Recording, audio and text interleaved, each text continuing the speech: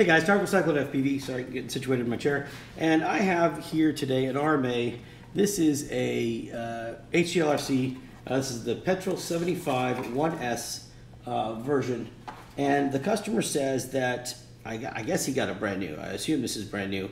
And he's saying that he can only get 2 motors to read in BL Heli, and then basically 2 motors spin up. So we're going to check this out and see what's going on. I've tried to get the plugs here ready for this because I don't have a battery to fit this that's laying around. So here's what we're going to do. We're just going to jump right into it and see. I need to verify first that that we really only have 2 motors spinning. So I'm going to go ahead, and he says I think in BL Heli he couldn't get any of them to read anyway. So let's see what we got. Okay, let me power this up. Okay, I can hear the stuff. I can hear it initialize. Let's go in. Let's go to motors. And let's see what we got. Okay, actually, let me stop that because I want to share the screen with you guys. So bear with me a second here while I do that. 1 second, and I'm going to be able to show you guys what I'm looking at here. I just need to get the, let me do this, edit, select, copy, here, bear with me a second.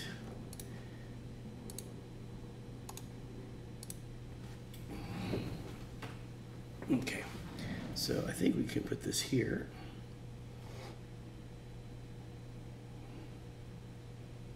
And then let me bring it over like that.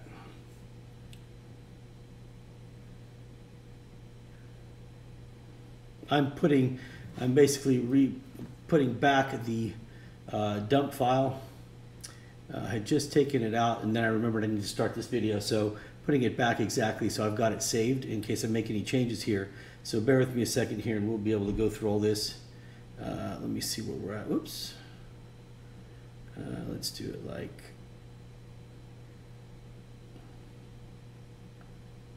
There we go. Yeah, it's my ugly face instead. All right, so we're going to wait for that to get done, and we'll do a save, and then we'll get started. So what I did is, prior to starting the video, I pulled the data off, or I did a backup of the dump file.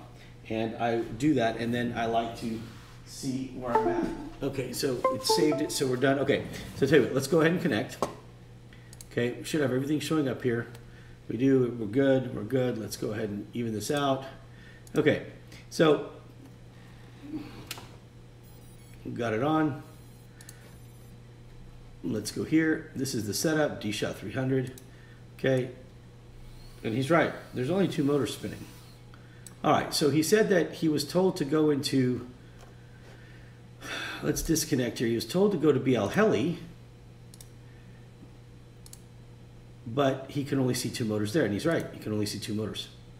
Okay, so we've got 2 motors.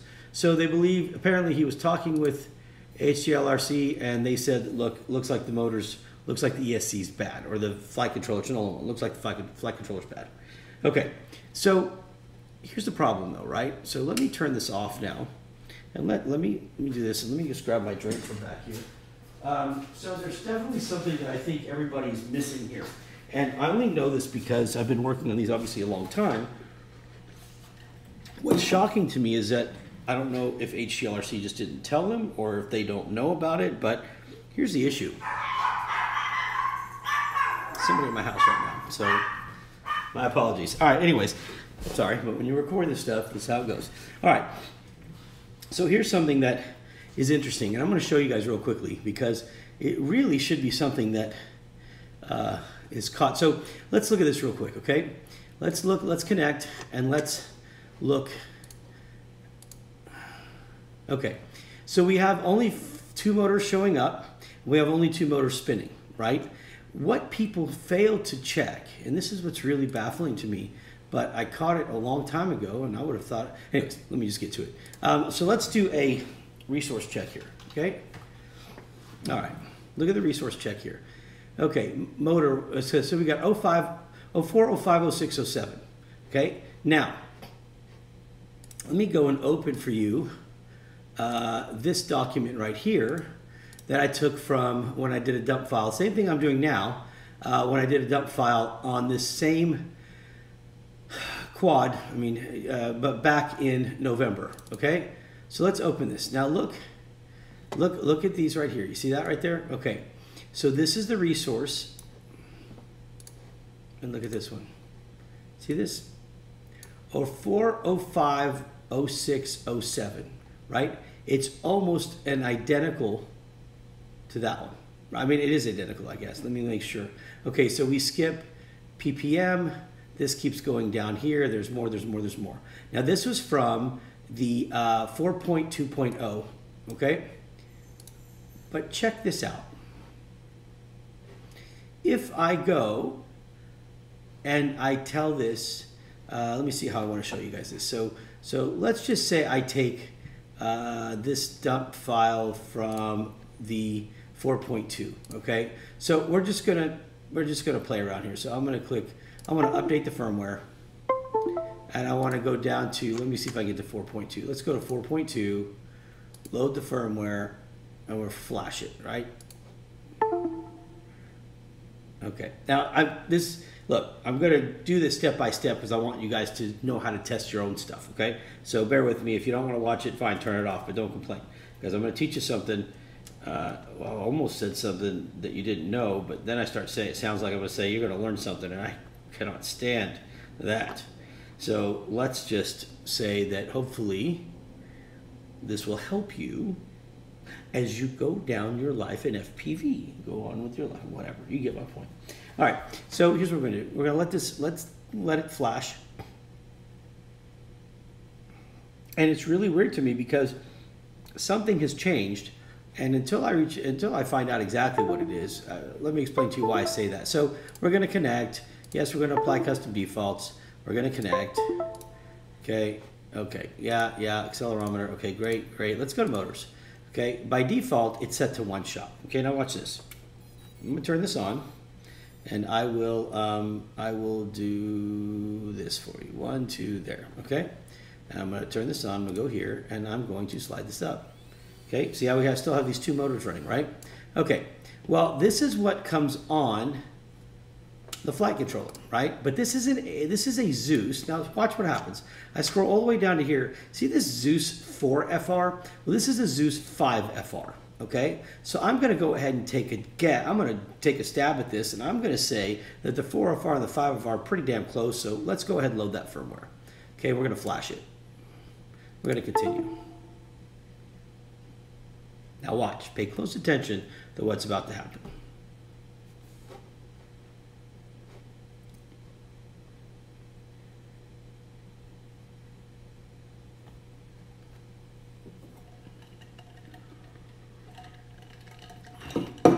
Yes, we're at 8 minutes and 40 seconds, and I could have ended this video in 2 minutes, but you won't see the steps that we go through to test.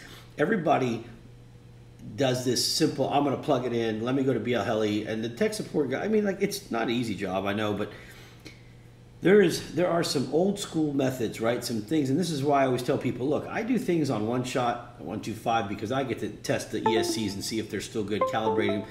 It's old school, and most of the new people don't want to do all that. Well, you know what? This is one of those cases where old school helps, okay?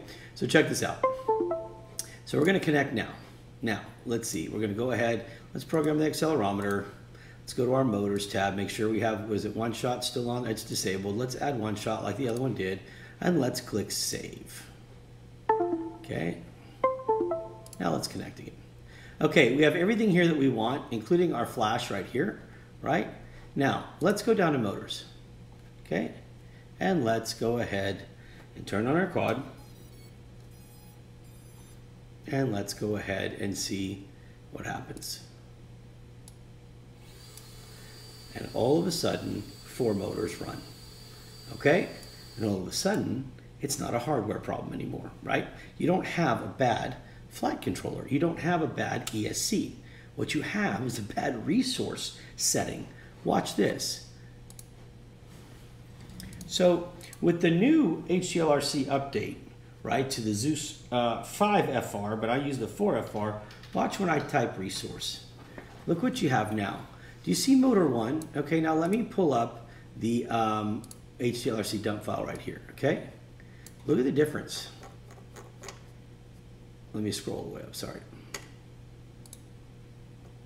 Okay, so motor, darn it, I forgot I can't do it like that. So let me just look at motor 1, 04, and here it's 10. Motor 2, 05, but here it's 6. Motor 3, 06, but here it's 7. And motor 4 is B07, but it's 08. So this is what we had loaded, which makes no sense because it doesn't work on this board.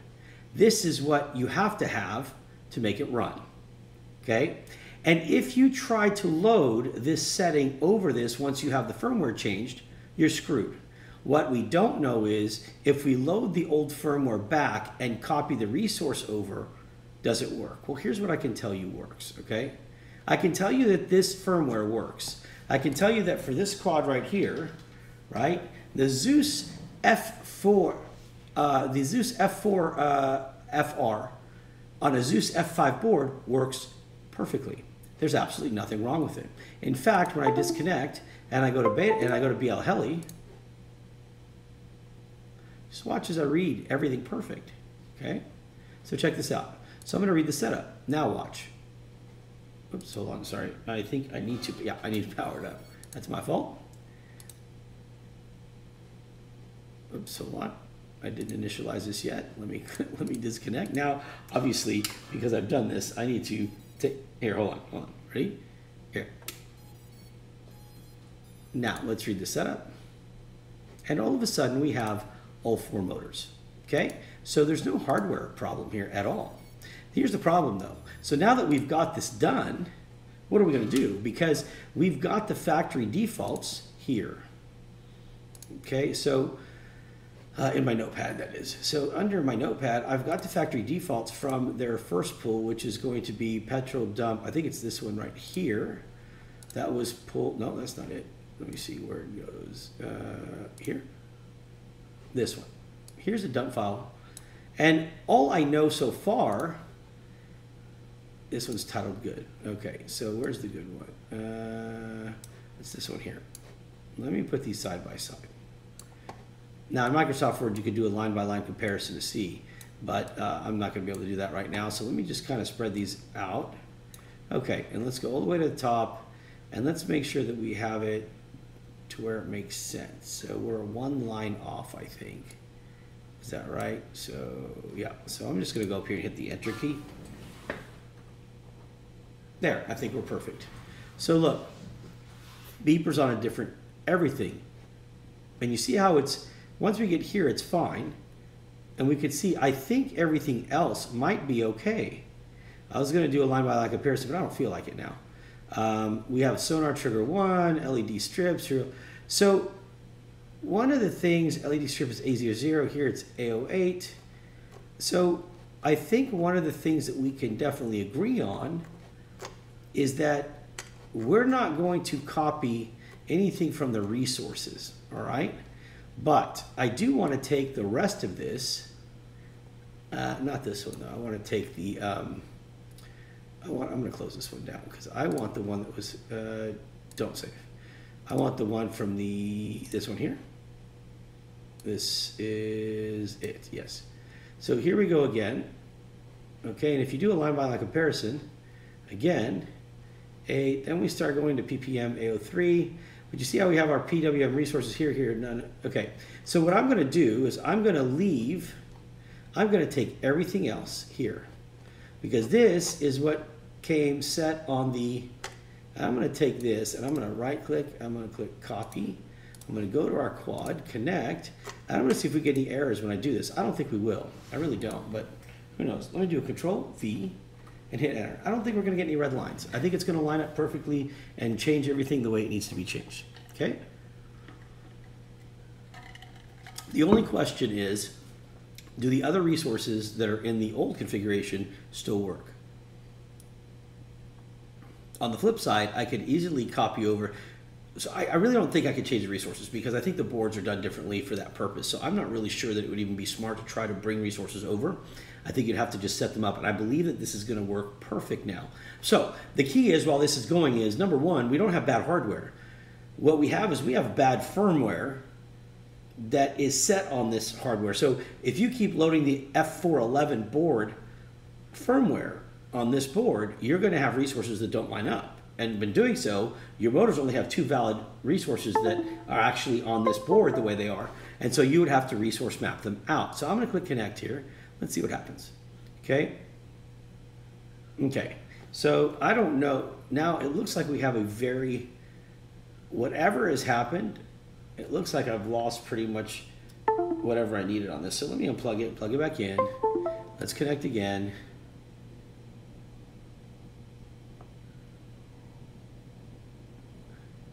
Yeah, that sucks. I don't like any of this.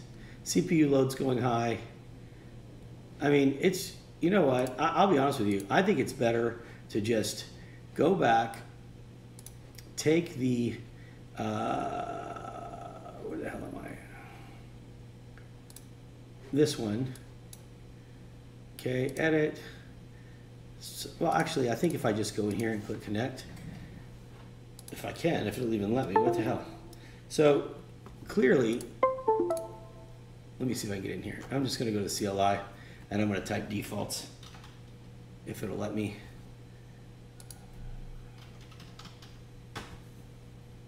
Hopefully it'll take. Okay, now hopefully we can log in quickly. Close, reset, calibrate, and you see we're back to normal. I mean, everything is back to normal. So I know that we are going to be on UART. Oh, I don't know. I don't think there is a UART. You have to, that's not true. He's running a, so I need to see now on his, actually that's something they can handle. But what I care about right now is if we go to setup, if we go to setup here, right? So we want to just make sure that this is right, and it is. So let me just make sure that everything orientation-wise is right. Okay, so up, that's right, that's right. Okay, so now what we'll do is we'll go to motors.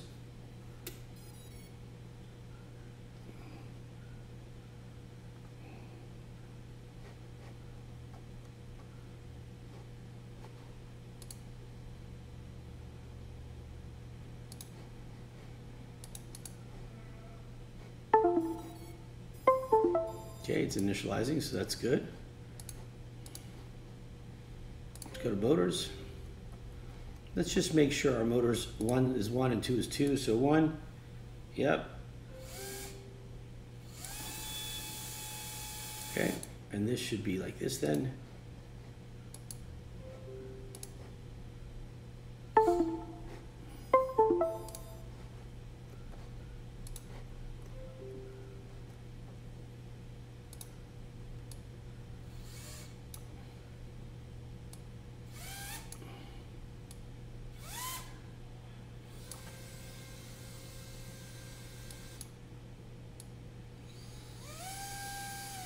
Perfect. Motors are spinning well. Everything's working perfect there. Okay, I think that's right. So what are we doing? Did I miss it?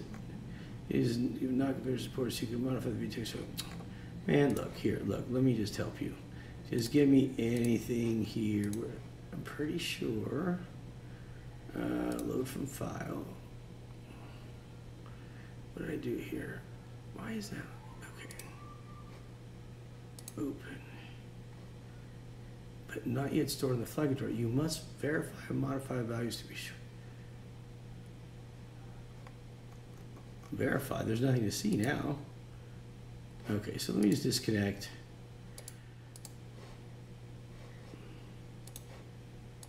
I'm just gonna pick, click save, connect.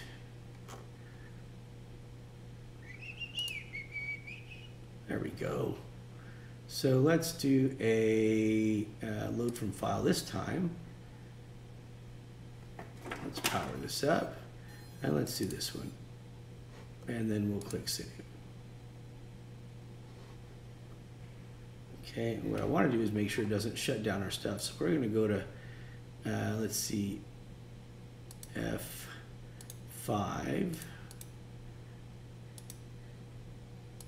Power 25 and click save. All right, now we're going to turn it off. Unplug the USB. Plug the USB back in. Power back up.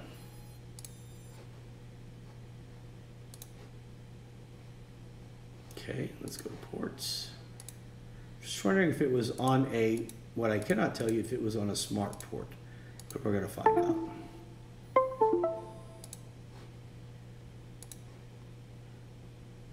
No, it's working right here. Perfect.